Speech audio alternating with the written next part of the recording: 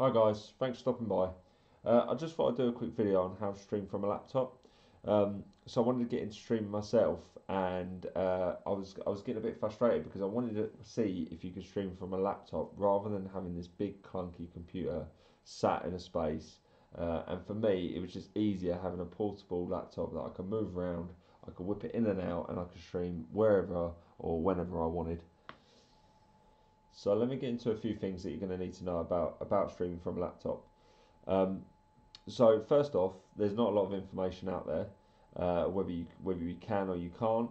Some people say you can, but it's a little bit woolly, and obviously a laptop costs a lot of money, and the price of the laptops, let's face it, they vary from like £300 all the way up to £2,000-3,000 if you're buying the best in the market.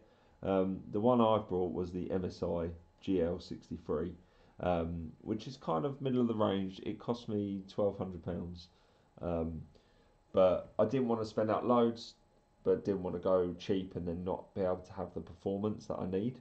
Um, so the one I've got is has got an Intel Core i7 9th Gen processor, um, and I've got a GeForce GTX 1660 Ti um, graphics card. Now, it's definitely worth getting the i7. I would say the i5 would be okay, but the problem you'll have is in about a year's time, the i5 probably will be redundant, especially when the PS5 comes out. Um, as you can see, you probably see it from here, but I stream from PS4. Um, Originally was doing it straight from the console, but decided to upgrade to a better setup. So a few other things you'll need to know um, is there's a lot more to buy than what you first think. So yes, you will need the laptop, and obviously, personally, I would suggest say don't go less than £800 really, because the chances are you're not going to get the graphics card or the processor that can handle streaming.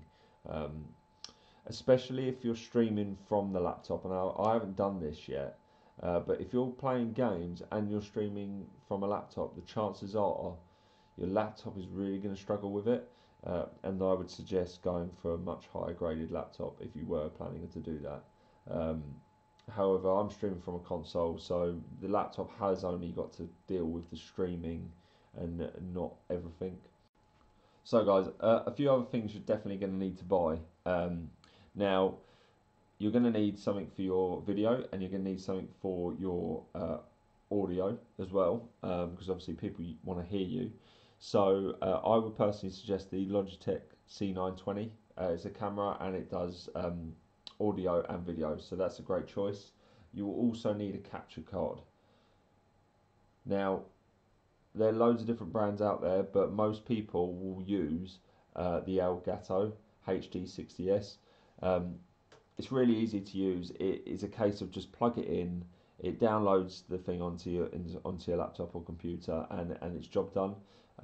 It's as easy as that.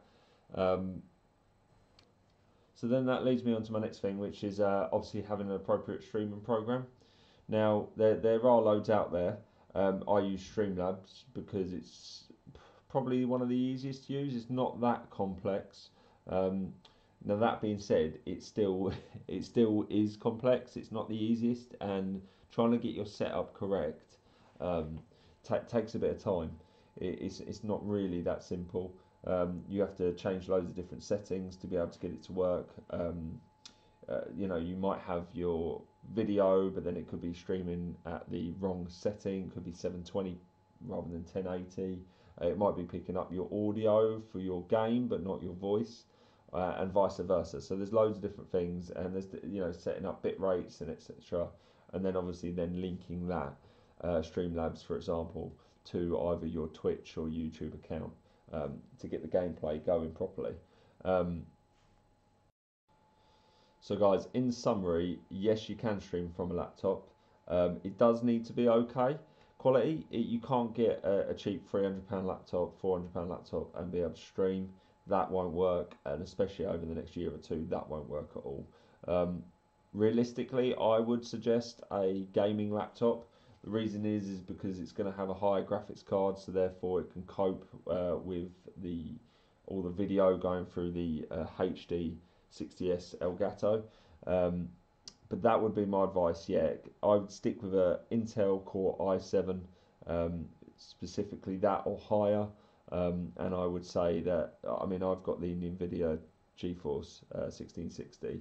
I wouldn't say get a lower graphics card than that. So that pretty much sums it up, guys. If you like the video, please drop it a thumbs up, and let me know what your thoughts are in the comments section. And if you've got any questions on anything else, because there's probably a lot more I've missed, let me know and I can answer it. Cheers, guys.